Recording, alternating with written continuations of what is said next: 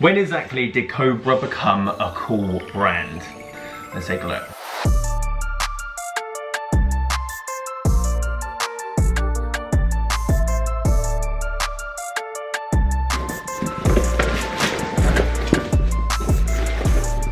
Oh, how good is this? Didn't even know this came with it. That's when I thought, you know what, Cobra on something here. They're not just gonna go distance, distance, distance. Guys, how are you doing? Welcome back to a brand new video. Simon here. A couple of unboxings. I've got Cobra clubs, which I'm quite excited about. They're brand new, or some of them are brand new in this box.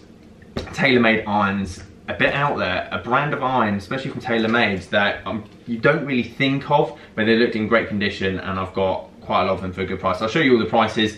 Did a couple of giveaways this week. The left-hand wedge, the game golf. Terry, Paul, thank you for first of all subscribing, liking the channel. You both won that. I've actually replied to your comments, so just get me your email address and I'll send you all the details. Definitely want to do more giveaways. Thank you for all the support. I think that video got close to like 1,200 likes, which is astonishing, and 1,000 comments as well, which is really good. So thank you for everyone that's supporting the channel at the moment. So the topic of this video, when did Cobra actually become a cool brand? Because it struggled heavily when it was like King Cobra. If you didn't know, Cobra was owned by Acushnet, which is basically Titleist. Acushnet owns Titleist, FootJoy, and Cobra at the time.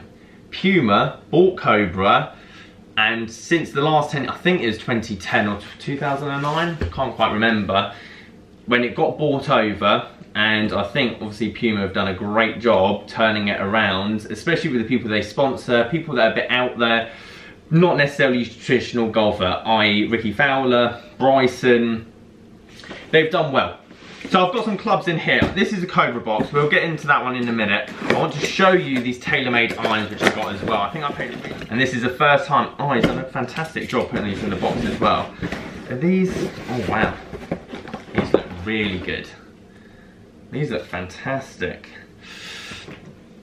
TaylorMade SLDR irons. No one really thinks of TaylorMade SLDR irons, and if you've been watching the channel for a while, you'll know that pretty much all TaylorMade irons are exactly the same. As long as they're cast, big-headed, forgiving, they're going to be quite similar to, well, the next version, or the upgraded version, or the downgraded version.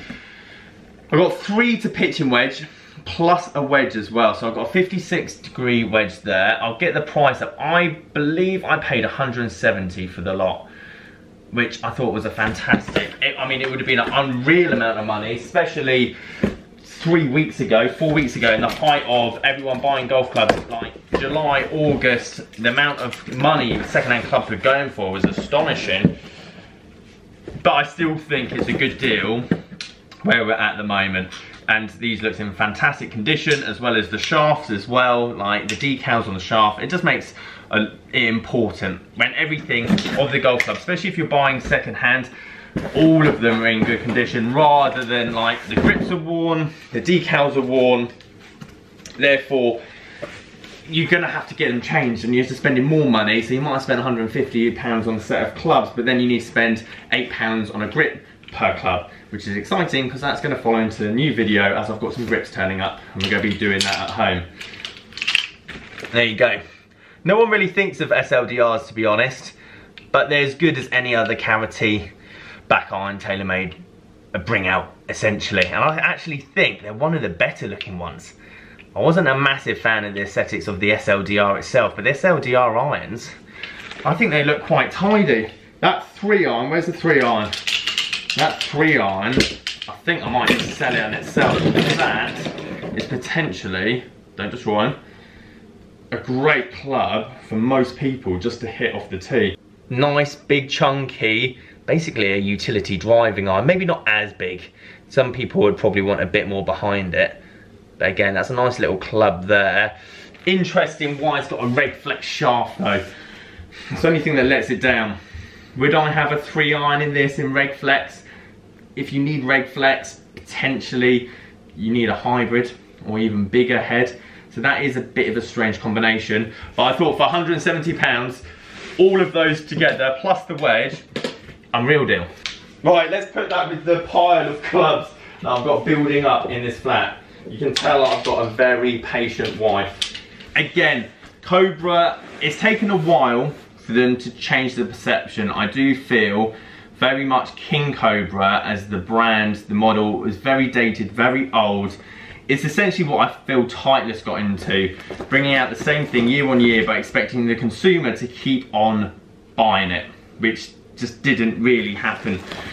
Now, potentially gimmicky over the last 5 years with the brand you'll see in the box here, but I think they keep on trying to look outside the box. We're talking Arcos in the grips, we're talking one-length irons, just trying to do something a bit different. I'm delaying because I have no idea how to get into this box. Okay, bear with me 1 minute. We're in. We are in. Now there's some stuff in here that's basically brand new. £300 I paid for this box. Still got the wrapper on the grip there. Cobra amp cell. But essentially that is a brand new club, and in a shop, I mean, I'm not too sure what they would have retailed at, but any adjustable 3-wood's gonna be 120 plus, realistically. This obviously with a wrapper on. Again, lovely little purchase, and I quite like it in grey. For me personally, it just seems more traditional. And now I've got some other brand new stuff in here as well. I thought £300, it was just a really good deal. There we are. Cobra amp cell. I love it in the silver. Now you could get these, I think, in different colours as well, like orange, red, green, blue. Again, for me, and in terms of reselling, I think the silver just works well and nicely. But that's a brand new club right there with brand new grips. I'm going to get these all out. I'll try and show you exactly what we've got in terms of makeup. I think I've also got a putter in here as well. I think I've got another wedge. So let me get it all out and then we can have a good look. Right, we are done. Let's have a look. Now some of these have obviously been actually used. I'm not too quite sure why you bubble wrap the head cover, but I like it. It's all about being extra careful and cautious. These are in fantastic condition. Now this has obviously been used. Okay, there's a slight mark on the top there. Overall, again, that's actually really good looking in terms of condition. Really happy with that. A nice traditional putter. I think this is very much, again, I don't think Cobra don't make putters anymore, do they? So this is definitely a bit more dated, a bit more out there. Not too sure on the age of this. Again, you're talking like 15 to 20 pounds plus postage at best. But it's a putter with a grip and a shaft, and if you're starting this game, just getting a putter, practicing your putting is more important than the putter itself. Nice little phaser wedge here as well. It's like the gift that keeps on giving. Phaser is very much your more lower end type of wedge. That being said, it doesn't really matter, it's in good condition. Again, like if I can get £25 for that, then that's good. But it's just in great condition. It actually looks really good as well. Quite like the bounce on that, especially for a 60 degree. Oh, how good is this? Didn't even know this came with it. Cleveland, very underrated brand when it comes to wedges at the moment. And that is in fantastic condition as well. That is absolute bonus. Look at these bad boys. I love it. Brand new clubs. I haven't had brand new clubs in this house for a very long time, especially with the wrapper still on. Something about brand new clubs, regardless of how old they are, they still always look fantastic. And I do feel this was the turning point for Cobra as the brand. Potentially the F8 for me probably was a turning point. F8 when they came out with the milled face and the Arcos system, and that was the same time as the more one-length stuff was coming out. That's when I thought, you know what, Cobra on something here. They're not just going to go distance, distance, distance.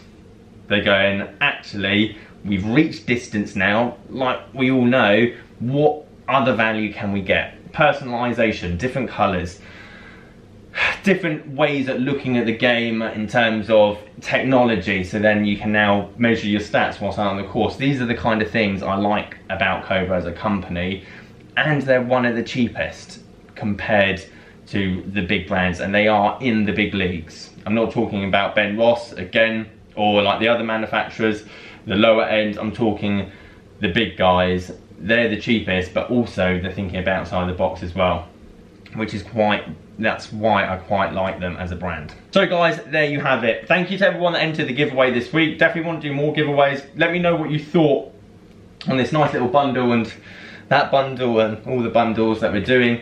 Leave me suggestions on video ideas. Definitely want to do what's in your bags. Definitely want to do more stuff like this whilst we're at home, and then obviously, fingers crossed, 3 weeks we'll be out and I'll be able to not only buy these, show these, but go and hit them as well. Make sure to leave this video a like if you liked it. Subscribe if you are new. Catch you guys there.